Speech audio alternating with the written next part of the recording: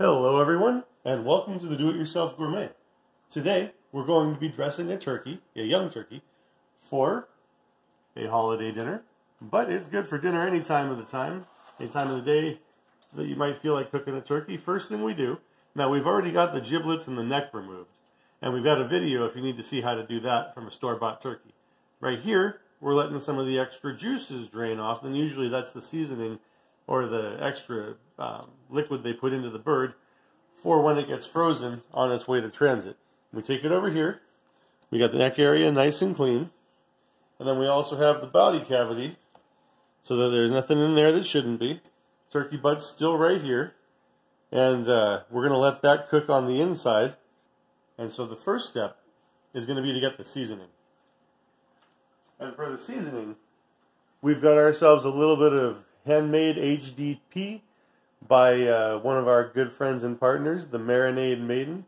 Hopefully she'll be coming out on YouTube soon.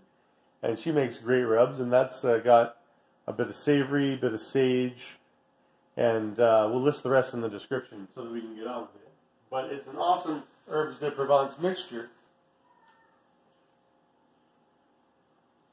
And so here we're going to get the mixture. We've got it all set up right there, so that all we mostly have to do is go ahead and spoon it in. And the next thing that we're going to do is baste it a bit in olive oil. Now, it doesn't have to be extra virgin olive oil. In fact, it probably shouldn't be, since that's a little bit too light. So what we're going to do is we're going to get the extra virgin olive oil, the not extra virgin olive oil, and we're going to get a brush. Not necessarily a pastry brush, because that might be a little difficult to clean. We got one of these that are made out of rubber and latex, and we pour it on a bit. Probably ends up being about 4 tablespoons. And then we can take it, move it all around. It doesn't need to be too much, but what it needs to do is coat the skin. That way, when it's in the oven, and it starts off on the high temperature, then the skin will be able to sear.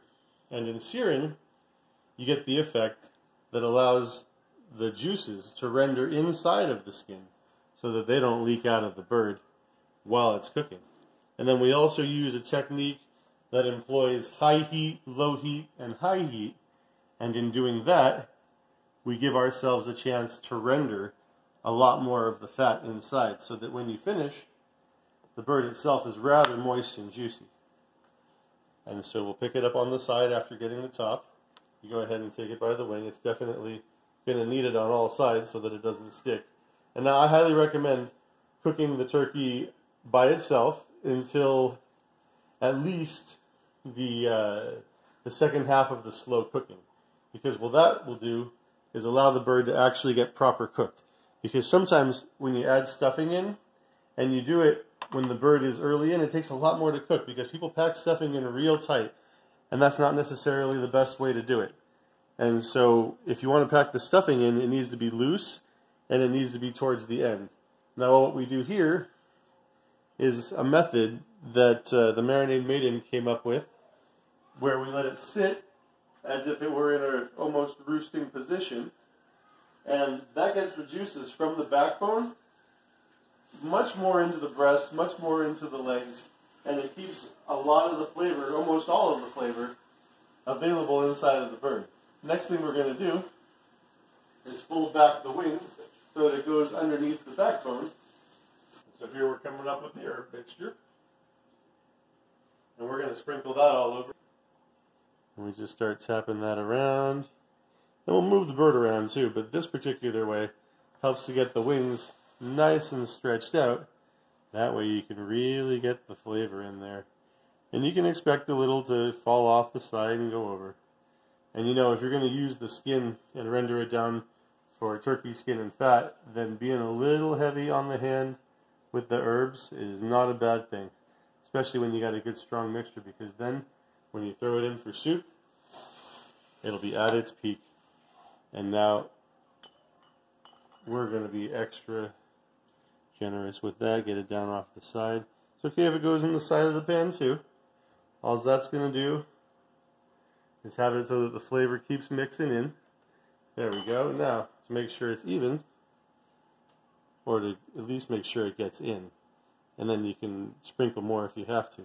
You want to dab with the pastry brush. Now that's going to lift up a lot of it, so you don't want to use too much, and you want to keep it in localized areas, especially if you're having a mixing issue.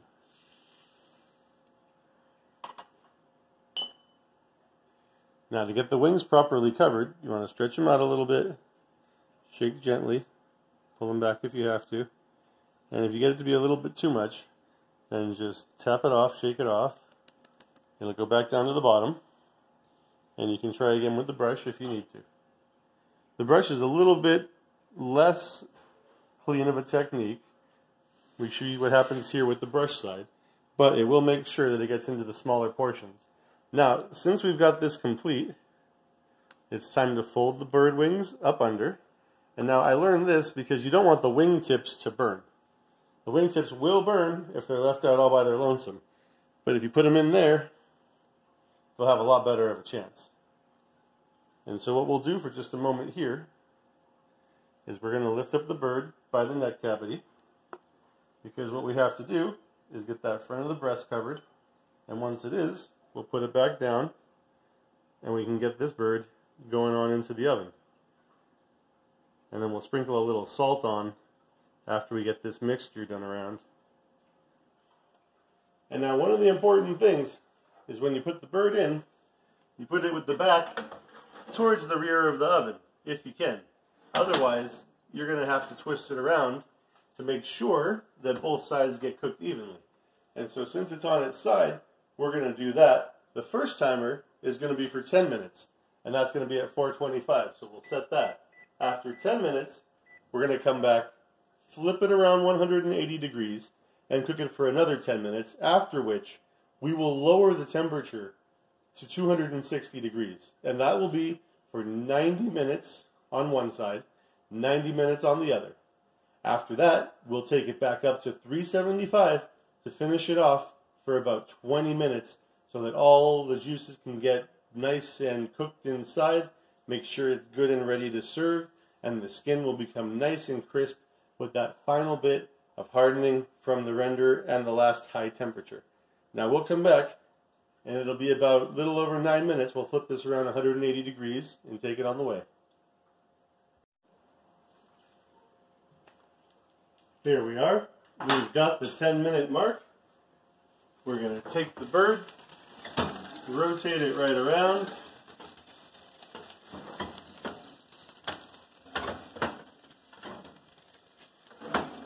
and then give it another 10 minutes before we bring it back down to low. And now we've come back. We are at the last minute. We're going to open it up, and while the skin is still mildly pliable, we're going to sneak those wing tips out from underneath, because those will be lovely when they're not burned. And we're going to take it and turn it just a little bit so that we can reach the other. Poke it right on out, and now the side won't get punctured and the wing won't get burned. So now we lower it down to 260 degrees, and we're going to do that for 90 minutes.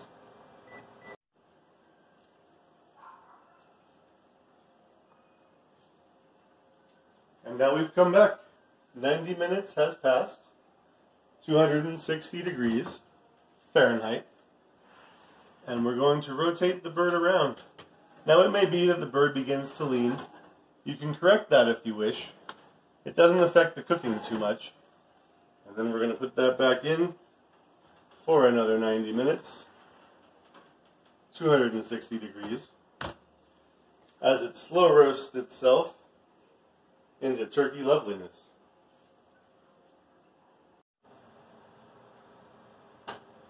And here we are, everyone, now at the final 18 minutes of the slow cook. This turkey was a little bit lighter, so with this, we're going to take it and gently get it flipped over so that it can have its last bit of time on the back towards the bottom, so that way the breast bits will have just enough to get good and brown. Now you're going to want to have an oven mitt. At 260 degrees, it's not the hottest thing you've ever seen, but it does get there. So once you've got that there, go ahead and gently situate it so that it's right where you need it to be. There we go. And now the last bit is to turn up the heat to 350 and give it that last 15 minutes. Alright, we are back here, and I'm going to point out something to you. You see here, this bottom, that's the important indicator on whether stuff is burnt or not. And so in the last 10 minutes, you need to check there, because if it starts to smell a little bit too toasty, then you want to turn the oven off and let it do the carryover cooking inside. This is just about at the point, and it's got 9 minutes left. So we're going to close it up, turn off the oven, and let the carryover cooking finish for the next 9 minutes, after which we'll take it out and show you the final product. Okay, everybody, here we are. Timer's just 2 minutes away. We got the oven off, and it's sitting in there nice and juicy-licious. And now what we're going to do is take it out and let it sit a while, make sure it's not too stuck to the bottom, and then, once it's cool, we're going to have all kinds of fun. One, you can eat it, but two, you can peel the skin off and render it for some amazing turkey skin, which we'll get to. But this, everybody, is how you slow cook and roast a turkey so that it is juicy delicious whenever you should decide to enjoy it. Do it yourself gourmet. Thanks for watching. Much love to you all. Stay safe, and we'll see you next time.